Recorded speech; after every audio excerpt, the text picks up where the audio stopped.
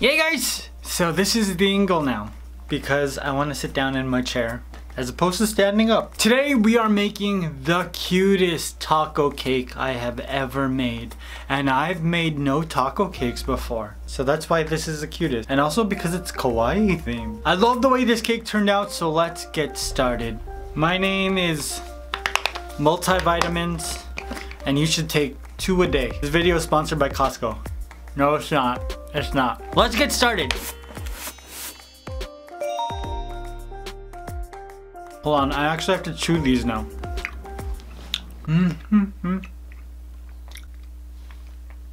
Let's get started. So to create this cake, I am using a 10-inch round cake and it's funfetti because I'm loving the colors. Now I'm gonna cut this cake in half with my serrated knife and I'm only gonna use half of it. So the other half is gonna be another cake that you're gonna see later in the week.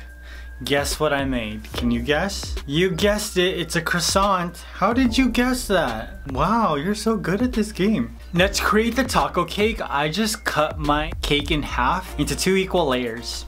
Then I move them onto my cake board. Now, I have my first layer of cake. I'm going to cut the edges just to create more of that taco shape, I guess. I don't know. This is basically taco shape. Then I added buttercream into the middle of my cake. And I added the second layer of cake on top. I didn't put the cake directly on top. It's off just a little bit so the straight side is hanging off. And the reason for that is because I'm gonna be adding like fondant meats. Ooh, those 2 words don't really go together. And I wanted to make sure that there was space to accommodate all of my other fondant pieces.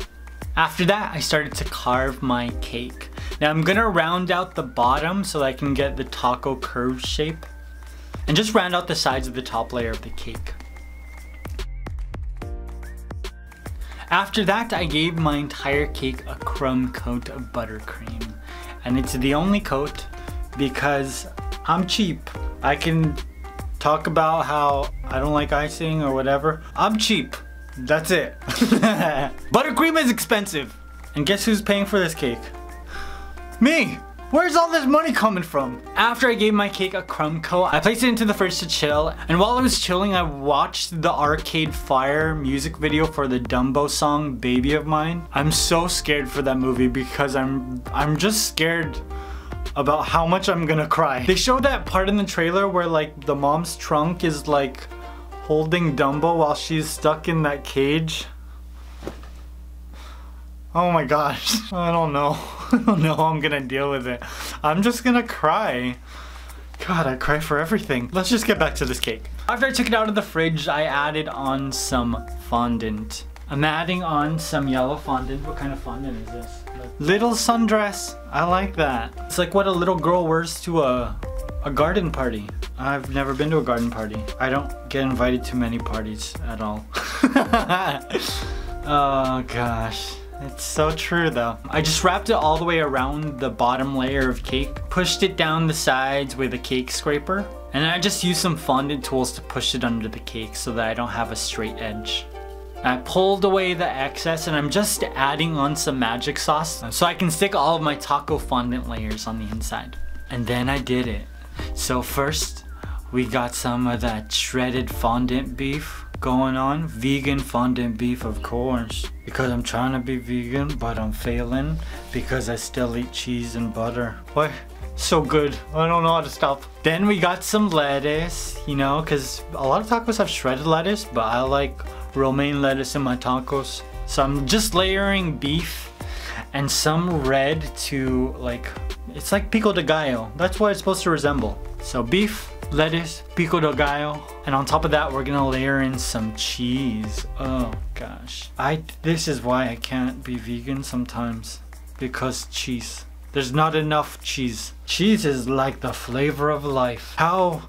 Whoa gosh. I'm gonna add my top layer of fondant and create the front of my taco shell. Ooh, it's just a half circle. I made it extra long so that I can tuck it into the bottom. So I'm using some fondant tools, pushing it into the bottom of the cake, just so I can get that nice rounded taco bottom shape. Look at that baby, that's good to eat right now. I could have stopped right there and posted this video and everyone would be all over it, but no. We're making this a kawaii cake. Why? Because kawaii sells. I think, anyways, a lot of people like to watch it, including me. I love watching kawaii cakes, but most of it's just like, I'm rambling, so I'm gonna stop. So I'm adding 2 black pieces of fondant to create some circular eyes, and then his mouth. Oh, look how happy that guy is. He's not gonna be happy when he's being eaten, but that's okay, because he makes my belly feel good. 2 catch lights.